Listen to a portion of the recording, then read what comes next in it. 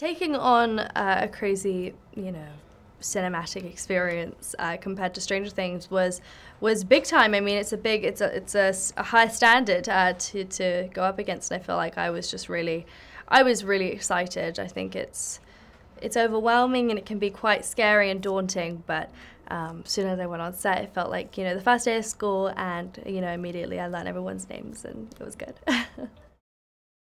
My character, Madison, is a skilled and intelligent teenager who aspires to be her mother one day.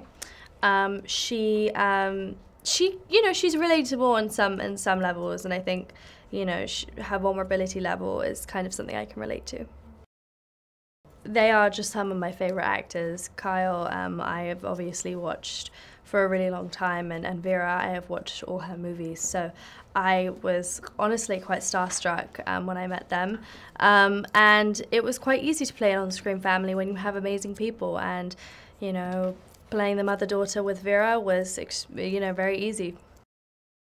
I can tell you that there is a big battle, and there are, incredible titans that you actually haven't seen all in one movie together before, so I was really excited about that.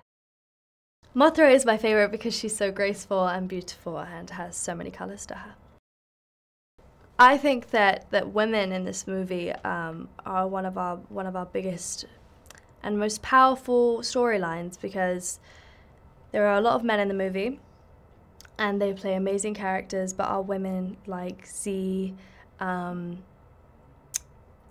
my goodness, Vera, Sally, just great base characters that are so strong and powerful, and leading women that really are inspirational. And I think it's so important for young women to look at this movie and realize that, this is a big blockbuster movie, and look at these women, they're amazing in it.